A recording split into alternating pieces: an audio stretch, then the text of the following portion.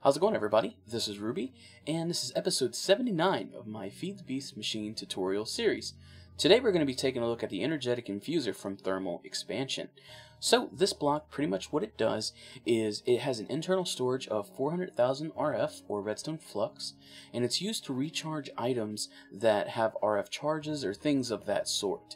So for example, this iron pickaxe from Tinker's Construct, I have what's called the flux on it, and this makes it so that the durability is replaced with RF, so you can recharge it in this machine. And then whenever it gets done, it actually puts it, well, I can't put anything over there, but it puts it over here in this orange area right there. And this machine is powered many different ways. One of the most probably popular ways to do it is just with a steam dynamo. Since it doesn't store very much power, it kind of depends on what you're recharging. This pickaxe has 400,000, so that pickaxe would actually, if it was completely dead, would empty this out. So of course you can use things like steam dynamos or any of the real dynamos from thermal expansion. Or you can always just use a energy cell and it just hooks right up to that, and this is probably the most recommended way. That way you have kind of a buffer. So if we go ahead and take a look at the building recipe for this, it is going to be 2 copper, a redstone reception coil, which is a piece of gold, and 2 redstone.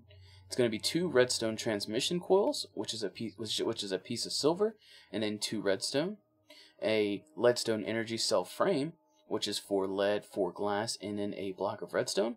And then of course a machine frame, which is 4 iron, a piece of gold, and then 4 more glass.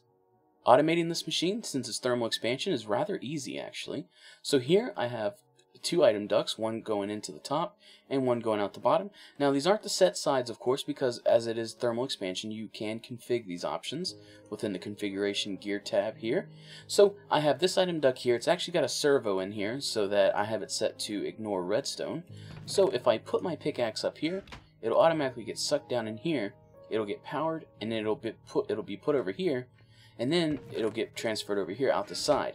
Now, since it also is thermal expansion, you don't have to supply any power to this. You just have to set it as, like it can't be blue, it has to be the orange out arrow. So that's going to be it for today's tutorial. If you have any questions, feel free to leave it down in the comments below, and I'll be happy to respond to you. If you enjoyed this video, a rating would be always much appreciated, and subscribe, as I always have new Feed the Beast videos coming out almost every other day, if not every day. Thank you.